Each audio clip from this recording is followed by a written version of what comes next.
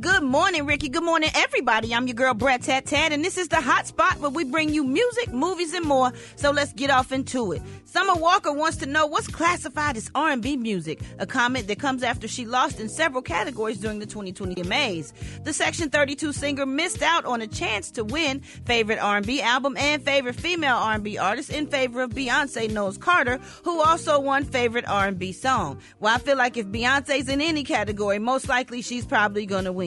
While seemingly talking about the AMAs and how they organize their categories, Summer Walker said, "What is classified as R&B sounds so different in 2022 compared to back in the day. These R&B awards be won by pop songs, hip-hop songs, house songs." She said, "It's really interesting." She said, "Thank goodness for my fans, LMAO. Y'all are the only ones gonna give a girl some credit." So Summer Walker was nominated in the Best Album category for her work on Still Over It, which had the album the best opening week for the female R&B artist since Beyonce's Lemonade in 2016, according to Billboard 200.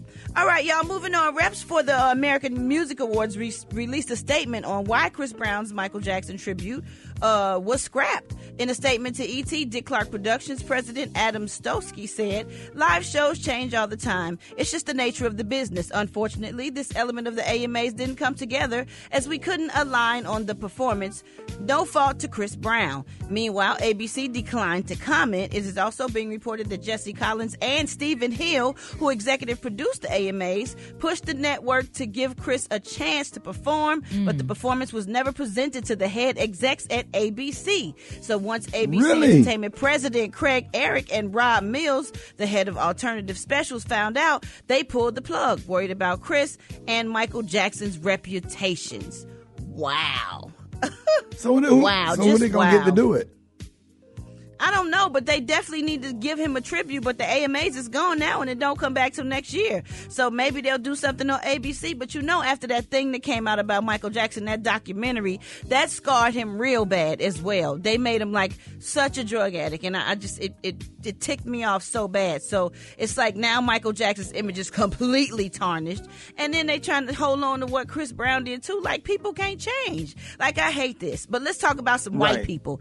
Todd and Julie Chrisley received sentences in their tax evasion case yesterday. Now, a week after their son Grayson was injured in a car crash, the pair will serve a cumulative 19 years in prison. Yes, Todd has been sentenced to 12 years and 16 months probation, while Julie was sentenced to 7 years and 16 months probation as well. Damn. Prosecutors wrote in a memorandum last week, the jury's unanimous verdict sets the record straight. Todd and Julie Chrisley are career swindlers who have made a living by jumping from one fraud and sound like somebody else we know. From one fraud scheme to another, lying to banks, stiffing vendors, and evading taxes at every corner. So Chrisley don't know best. And you know who else that sounds like, Rick? Who? Trump. You know who else did the exact same thing? Donald Trump. Ain't that Yeah, something? absolutely. Ain't that So they managed to get Todd Chrisley off the streets, but man, Donald and he Trump, a free man running for president. Donald Running Trump for did the president. exact same thing.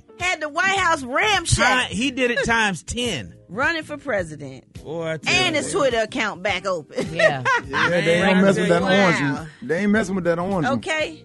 It They ain't must messing be. with It that must be orange good to one. have that privilege. God, Wow. Right. Well, we're going to wrap up the hot spot on that. But coming up next, we got Yanetta Springs, y'all, with Talk It Out Tuesday. And we got the praise mix down. The time now is 27 minutes before the top of the hour. It's the Rickey Smiley Morning Show.